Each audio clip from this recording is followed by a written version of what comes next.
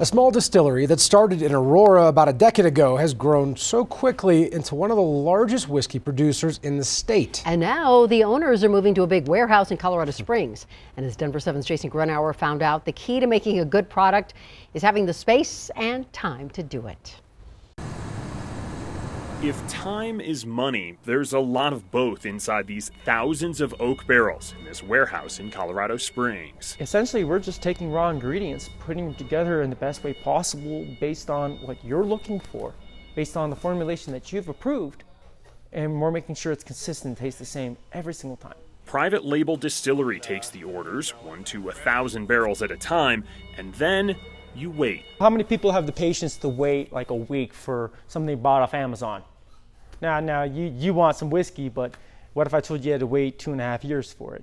That's a lot of people don't have the patience for it. But these guys do. This is basically an aging home for whiskey and other spirits. It can take anywhere from 2 to 5 years to fully mature a 30-gallon barrel. So it's basically your bourbon whiskey is what this will turn into. Once it's gone to at least 2 to 3 years, then we can start unbarreling it and calling it whiskey. More than 6,000 barrels are being aged gracefully here.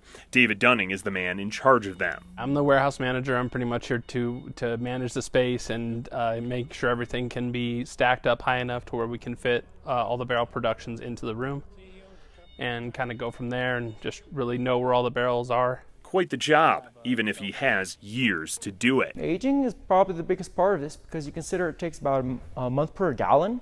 So realistically, even if we're using 30-gallon barrels, you're talking 30 months. To get any realistic product moving, it takes 2.5 years.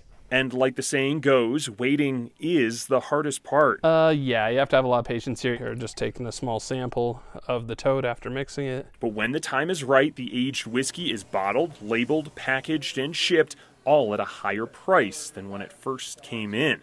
Time equaling money. When you have, say, 5,000-6,000 barrels, you're able to sell like 20 or 30 to a distributor in another state, and they're able to get them for a better price because we have such a large inventory of it. I'm Jason Gruenauer, Denver 7. That is so cool right there. The distillery is open to host tours and holiday parties.